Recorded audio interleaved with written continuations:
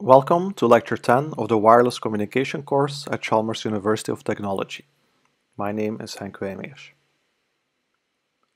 In this lecture, we'll cover parts of Chapter 10 of the book Wireless Communication by Andrea Goldschmidt.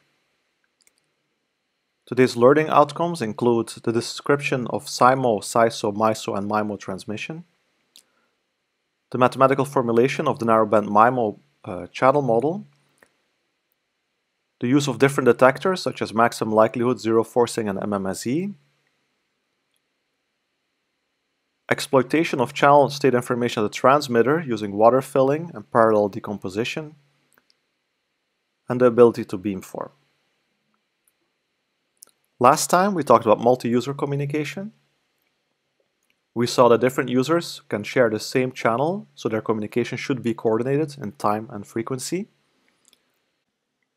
There are two types of systems: cellular systems, for which there are base stations and central coordination, and ad hoc systems for which there is no central coordination.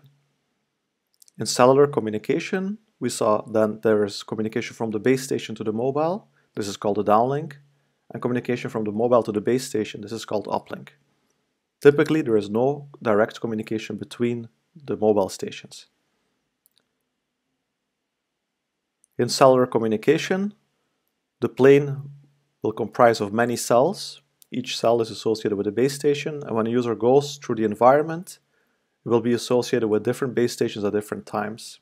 This is called handover, when a user goes from one base station to another base station. We covered the difference between duplexing and multiple access. Duplexing is a way to create different channels for uplink and downlink. We saw frequency division duplexing and time division duplexing. In frequency division duplexing, uplink and downlink have separate frequencies, while in time division duplexing, uplink and downlink occur at separate time slots. Given a certain duplexing scheme, we then consider multiple access, which is the sharing of the resources in uplink or downlink. We saw the differences between TDMA, FDMA, and CDMA. We did not discuss SDMA. This will come later in the next lecture. TDMA stands for time division multiple access, FDMA for frequency division multiple access, CDMA for code division multiple access. SDMA will stand for space division multiple access. We used a unified mathematical model for the signals for TDMA, FDMA, and CDMA. For the downlink, the base station wants to send separate signals to each of the users. The signal intended for user K is denoted by x, k of t, and the base station sends the sum of all of those signals to each of the users. The users then apply a user-specific match filter to recover their own data. In the uplink, each user sends its own signal x of t to the base station. The base station receives the superposition of those signals, each with their own channel, where a channel in the simplest case is just a complex number and a delay. And then the base station performs processing in order to recover all of the data for all of the users. We now turn to the topic for this lecture, MIMO communication. So far we've mainly covered SISO communication, single input, single output, sending from a single transmit antenna via a channel to a single receive antenna. A simple variation is SIMO. In SIMO, there is a single transmit antenna, but two receive antennas. If the two receive antennas are placed at least a half a wavelength apart, we will automatically have diversity gain and array gain.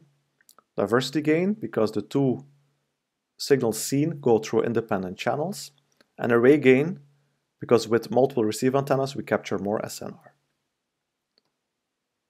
There's also the opposite configuration called MISO, multiple input, single output. In this case, we have multiple transmit antennas and a single receive antenna. Typically, the more transmit antennas we have, we would divide the power to be constant overall, so the power per transmit antenna would be smaller with more antennas. If we have channel state information at the transmitter, we will see in this lecture that we can pre-code the signal to provide diversity gain at the receiver. if we have only channel state information at the receiver, it is also possible to have diversity gain using something called space-time coding. And finally, there's the general MIMO case, where we have multiple transmit and multiple receive antennas with the channel in between. The power is divided among the transmit antennas, but we can still have diversity gain because we have independent propagation paths, and we still have array gain because with more receive antennas we can capture more SNR. The general channel between any transmit and receive antenna, for instance H21 from transmit antenna 2 to receive antenna 1, can be a time-varying frequency selective channel. We will thus first study a more simple channel, namely the narrowband MIMO channel. In this case, the channel between any transmit and any receive antenna is just a scalar. So the channel between transmit antenna 1 and receive antenna 1 is just H11, a complex number. In general, the channel between transmit antenna I and receive antenna J is denoted Hij, again a complex number. We have MR receive antennas and MT transmit antennas. We can stack the observations across the receive antennas into a vector, here written from Y1 to YMR. We can stack the transmitted signals into a vector of length MT and the noise into a vector of length MR. This is the noise on each of the receive antennas. We can then relate these vectors through a matrix of dimension MR by MT containing all these complex numbers that capture the channel. We see, for instance, that Y1 is the sum of X1 times H11, so this is the signal sent via this link, plus X2 times the channel H12, so that will be the signal sent over this link, and so forth. So Y1 is a superposition of many different signals coming from the different transmit antennas. We can write this in a more compact vector matrix notation. Here Y is the vector of observations, X is the vector of transmitted signals, and H is the channel matrix. N is the vector of noises. We now need to define statistical models for the channel, the input, and the noise. First, the input. We want that the input power, the power in X, does not increase with the number of transmit antennas. We can do this by forcing the norm of the vector X to be constant to some value ρ. The noise is zero mean Gaussian. The noise will be white in time. It will also be white in space. That means the noise is independent antenna per antenna. Hence, the noise covariance matrix will be an identity matrix. In general, here we would have a multiplier with N0. We actually remove this multiplier and put it as part of ρ. This allows us to write just an identity matrix for the noise covariance. For the channel, we will assume a Rayleigh fading model, so that the channel matrix is populated with IID complex Gaussian entries, 0 mean variance 1. This allows us to have a single and simple SNR measure, namely ρ. ρ is the SNR of this system. Now that we have defined the narrowband channel model, we can look at detectors to recover X from Y. Here we need to consider two different categories, based on the channel state information availability. Most systems have channel state information available at the receiver, because a receiver will first have access to pilot signals from which you can estimate the channel and then does data demodulation. In some cases, there's also channel state information available at the transmitter, for instance when there's a feedback channel from the receiver to the transmitter, or when we operate in TDD mode, time division duplexing. In this course, we will focus almost exclusively on narrowband MIMO. However, it is important to bear in mind that almost all practical MIMO systems operate in a wideband regime. This is because when the bandwidth is sufficiently large, the channels between any transmit and a receive antenna will appear as dispersive. To deal with this, we can combine MIMO with OFDM. We do this by connecting an OFDM transmitter to each transmit antenna, an OFDM receiver to each receive antenna, and then processing signals across the different antennas. It turns out that then for any subcarrier K, we will have an observation that is now a vector observation, depending on the number of receive antennas, which is itself a narrowband fading MIMO model. So by using MIMO OFDM, we turn the MIMO wideband channel into many parallel narrowband MIMO channels. For this reason, we focus only on the narrowband MIMO case. Now we look into how to perform detection for channel state information at the receiver. So in this case, the transmitter does not know the channel, only the receiver does. So the transmitter just sends a vector of, say, QAM symbols, and the receiver observes Y. The goal of the receiver is to try to estimate X from Y. The receiver is assumed to know the channel. That's why we have channel state information at the receiver. The optimal thing to do is use maximum likelihood. In the maximum likelihood, we find the best possible X by maximizing the likelihood over all possible X's. Since the noise is Gaussian, this is equivalent to minimizing the Euclidean distance between the observation and h times x over all possible x. The problem is that this has a very high complexity. Especially with many transmit antennas, there are many possible x's to search over. An alternative technique would be to use zero forcing. Zero forcing requires that the number of receive antennas is not less than the number of transmit antennas. What we do is we simply apply the pseudo-inverse of the channel to y. It is then easy to see that by doing this we recover x plus a new kind of noise. The problem with this noise is that it can grow very large when this inverse leads to very high values, which can happen when h Hermitian h is almost singular.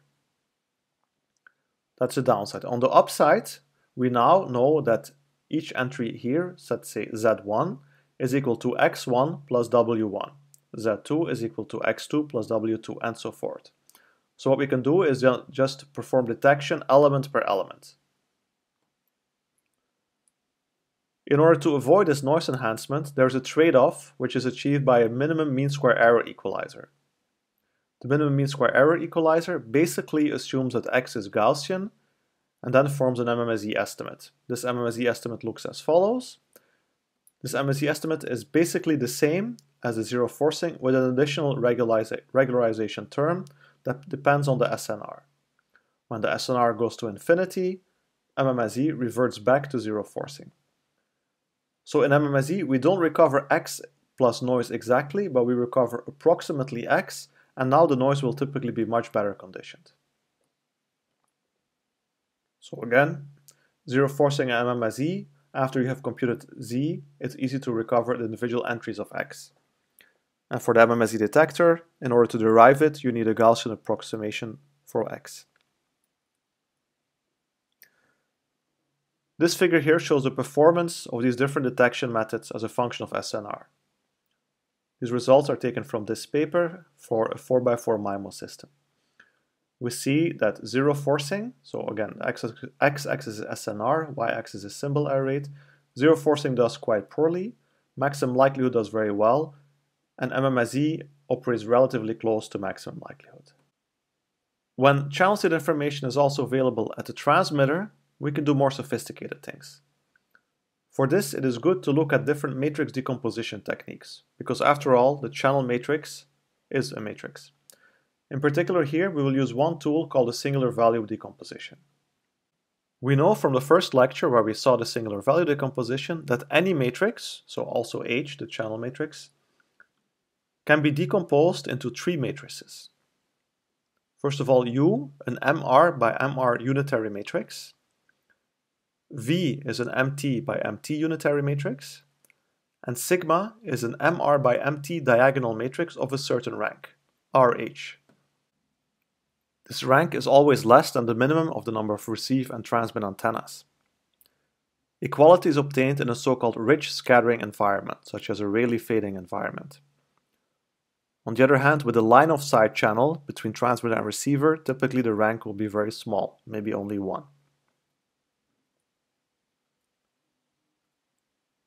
We can now use this singular value decomposition in the following way. This is our standard MIMO communication scheme: input X, channel H, output Y. Instead of calling X our QAM symbols, we'll actually call this transformed symbols. Our actual QAM data symbols we call X tilde. Before transmitting those, we first apply a precoding. So X is V times X tilde. We then send x over the channel, we receive y. At the receiver, we'll apply a shaping matrix U-Hermitian. We call the resulting observation y tilde. So why do we do this? Clearly, y tilde can be written as a function of x tilde through a linear relationship, namely U-Hermitian h v x tilde plus noise. We also know that h can be written as a singular value decomposition as u sigma v Hermitian. Now, since u and v are unitary matrices, these cancel out and these cancel out. So in the end, y tilde is sigma times x tilde plus noise, where sigma is a diagonal matrix. So we've essentially created RH parallel channels. This is because y tilde 1 is the first diagonal entry in sigma times x tilde 1 plus noise. Y tilde 2 is the second diagonal entry times x tilde 2 plus noise. So the properties of this technique is that you create RH parallel channels. This also means that when RH is less than mt, that we don't send any data on those remaining available dimensions. This means that while x is of length mt, x tilde should be of length mt minus RH. If we make x tilde longer than RH, then some of the x tilde entries will not be seen by the receiver, because the corresponding sigma entries are 0. Noise properties are not affected, because we apply unitary transformations. Because now we have parallel channels, we can combine this with rate and power adaptation using water filling. Finally, the detector is very simple, because we can apply parallel detectors for each of the parallel channels. This means we avoid the exponential complexity of maximum likelihood. Since many students struggle the first time they see MIMO SVD, we here provide a little bit of MATLAB code. Let's suppose we have MT transmit antennas, MR receive antennas, and 9 spatial streams. We want to make sure that the number of spatial streams is correct, so it should be less than the minimum of MT and MR. We have a noise variance of 0.1. We generate a channel, just standard Rayleigh fading, independent Gaussian entries across all the dimensions. We then apply an SVD. At the transmitter, we first generate our data, x tilde. So in this case, this will generate QPSK data. We then have our precoding matrix, which comprises only part of the V matrix related to the number of streams. We apply the precoding matrix to x tilde to find the transmitted sequence x. We generate our observation by applying xtr to the channel and adding noise. Finally, we apply a shaping matrix of appropriate dimension, and we compute y tilde. Y tilde is a shaping matrix times y. So you can play around with this code in MATLAB, and then you can compare y tilde with x tilde. What you will see is that y tilde will be a scaled version of x tilde, where the scaling factors depends on s. You will also see that when the matrix has a very low rank, then maybe not all of the 9 streams can be supported, because some of the entries in S will be very close to 0. So I recommend that you play around with this code. The technique of the singular value decomposition can be used for many things. We can create parallel channels and do water filling for aggressive high rate transmission. We can also use it when we have a very unreliable channel, in which case we would only send a single data stream from transmitter to receiver using many antennas. So let's suppose we want to transmit a single number x, but we will use MT transmit and MR receive antennas to send this signal to the receiver. So we can apply a precoding matrix here, or a precoding vector to this x to obtain a vector of transmitted signals x1 through xmt. And similar at the receiver, we multiply with this vector u star to obtain observation y. So here x and y are scalars. So mathematically, we'll have the following relationship. A scalar x multiplied by a vector v multiplied by the channel and another vector U-Hermitian. Gives us our scalar output with scalar noise. We can now choose U and V to correspond to the largest singular values, the largest entry in sigma. This allows you to send the data in one of those many parallel streams, but the one that has the highest SNR. So you're using this channel in the best possible way. This leads to a high diversity but low rate communication because you're not using all the spatial streams that you have available. Note that we can use this beamforming with many transmit antennas, many receive antennas, and we will use all of those transmit antennas and all of those receive antennas to send a single complex number. So this is not the same as just taking X and sending it over the best channel to the best receiver. We're actually using the whole channel, all of the MIMO capabilities in order to do this. Finally, I want to end with one slide on the capacity of the MIMO channel in preparation for the next lecture. This is our narrowband model as before. We saw that X is constrained to have a certain energy. We now make things a little bit more sophisticated, where we also consider the correlation structure, the covariance structure in X. So we see X has a certain covariance matrix. Now, in order to meet our SNR constraint, the trace of our X will be rho. So this is the energy in X itself. And the noise is zero mean Gaussian, white in space and time, with an identity covariance matrix. In the channel, we can do our SVD as before, and we will have a sigma matrix, which comprises the singular values. RH are all the non-zero singular values, and then the rest are the zero singular values. Here we assume that the singular values are ordered from large to small, as is done in MATLAB. You can show that the capacity of this MIMO channel for a fixed channel matrix H is given by this expression. So this is reminiscent of the channel capacity of the SISO channel with some modifications. So we have a determinant because we work with a matrix system. We have the channel matrix and the input covariance. We have an identity matrix related to the number of receive antennas. And we maximize over all possible covariance matrices that satisfy the total energy constraint. So this is how we find the capacity. When we only have one transmit and one receive antenna, we find the traditional capacity equation for the SISO channel. Now we can break this capacity up into two ways. The first one is when we have only channel state information at the receiver but not at the transmitter.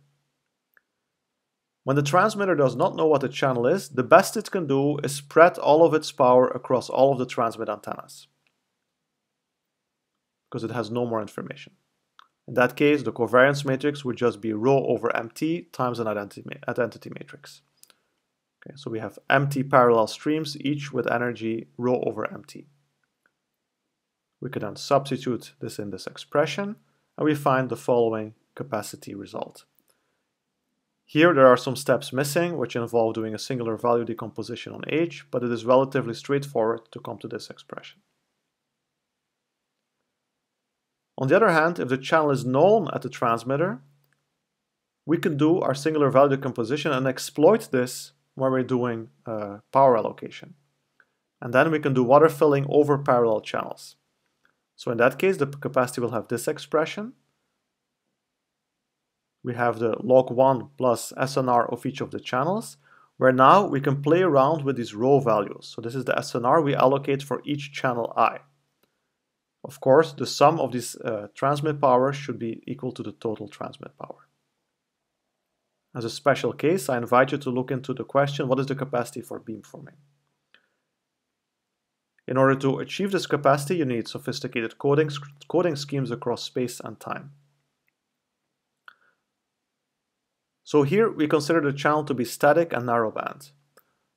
When the channel is fading, then there will be random. There are different notions of capacity, namely average capacity, where you average over many channel realizations, or outage capacity, which is the probability that a channel gives you capacity lower than some threshold. Let's revisit the learning outcomes. You should be able to describe the differences between SIMO, SISO, MISO, and MIMO, express mathematically the narrowband MIMO model, use different detectors and describe their properties, perform parallel decomposition of a MIMO channel using singular value decomposition, and also be able to combine it with water filling. You should also be able to perform beamforming.